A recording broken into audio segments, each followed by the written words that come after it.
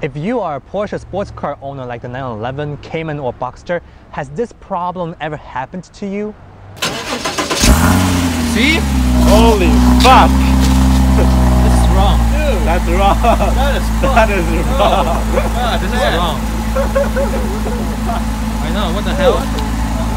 You're burning oil for big time. Right, that's exactly what happened. Recently, I noticed that on cold starts, this car will make a ton of white smoke from the exhaust, which really concerned me. However, if I shut down the engine and restart the car, the problem seems to be gone, just like this.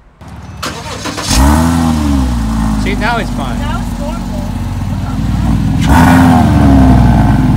Which is definitely weird, so I went on to Google and I read about posts and blogs about how these cars would have white smokes on cold startups, and looks like some people are saying, oh, it's a flat engine, so it's gonna happen. Sometimes you get that white smoke because it's a flat engine.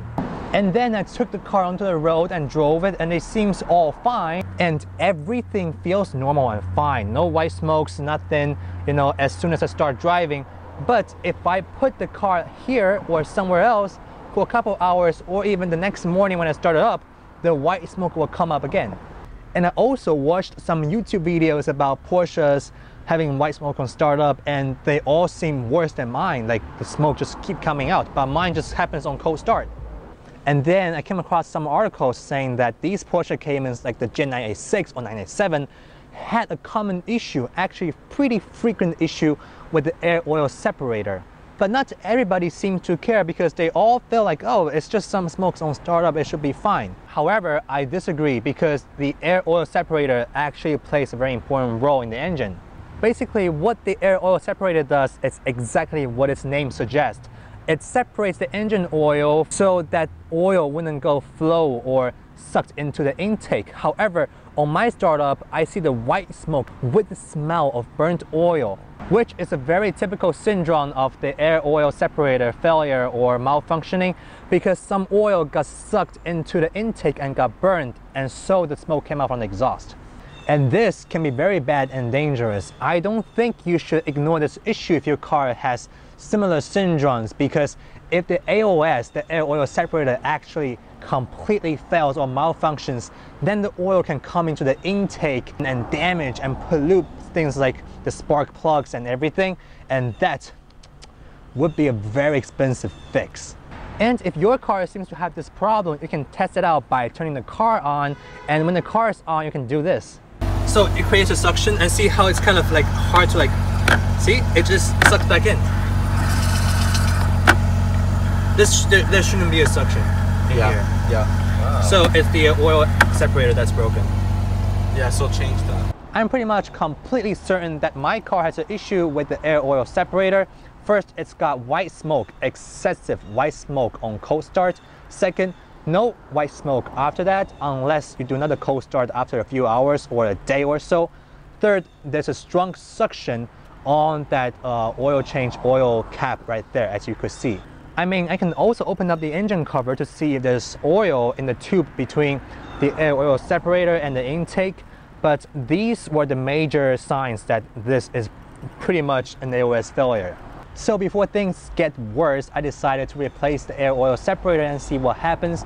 This part, you can find it online for less than $100 or around $100, and you can do it yourself. There are many videos on YouTube that you can watch how to replace the AOS on this car.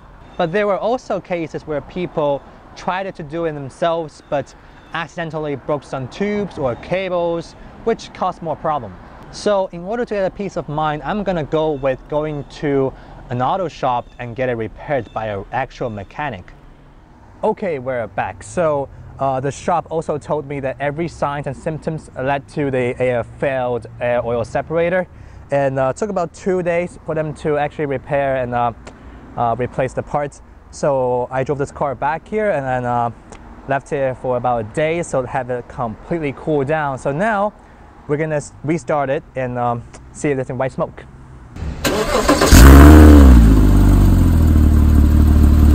As you can see, no smoke.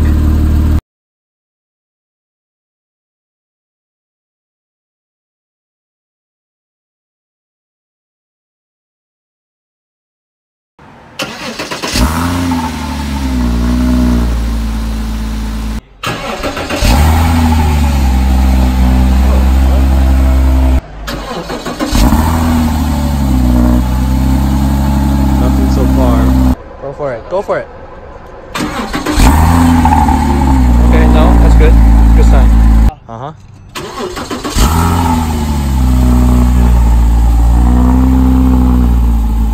So in terms of the price of repairing such issue, it was about $125 for the parts and 3 hours of labor, which cost $100 each. So in total, it came out to be $425. It's definitely not a cheap thing, the cheapest thing to be repaired. So if you have the right tools and you are pretty good with all the mechanic stuff, you can do it yourself, and save yourself a couple $100s. But still, if you don't feel comfortable repairing things like this yourself, spending that much money to get a peace of mind and get rid of all the future issues, it's definitely worth it.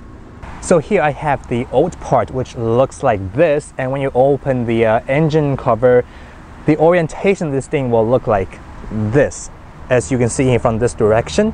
So here's a closer look at the part. When you open the engine bay, if you want to do it yourself, the part will actually look like this, with that connected to the intake on the left, and those 3 hoses are connected down there, which you will have to reach in to get them.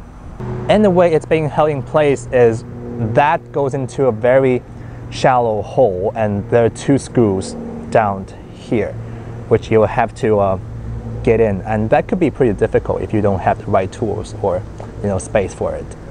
And here's where the diaphragm is. Basically how this works is oil comes in from here, as you can see from oil here, and then this diaphragm will move back and forward all the time, depends on the speed, and to separate the oil from getting into the intake, hence the name oil separator. And turned out that the issue happened exactly in here. I mean, this part, it's not a complicated part, it's just a diaphragm, and the diaphragm in my old part has a very small crack, and so the oil actually got in during cold starts to go into the intake, and that's why it has so much white smoke from cold start. So that was today's video. I hope it was helpful. On the internet, on YouTube, you can find many videos about this issue, but more towards the 986 or 996 generation of Boxster and 911s. But what I want to point out is this thing happens, it's a common issue with the Porsche cars between 40,000 to 60,000 miles. So if you have a Cayman, Boxster, 911, whatever, that's within that range, and you start seeing smoke on cold starts, or even worse, when you're driving, you just see a white smoke screen behind you, and you check the oil cap and there was significant suction, then that, my friend, could be a good indicator that the air oil separator has failed. And like I said, the consequence of this thing fails can be small or big. In the worst case scenario, too much oil gets sucked into the intake and can damage the O2 sensors, spark plugs, and it just gets really messy and can be more costly to repair. So if you suspect that the air oil separator has failed in your Porsche, definitely check it out and replace the part either by yourself or by the shop.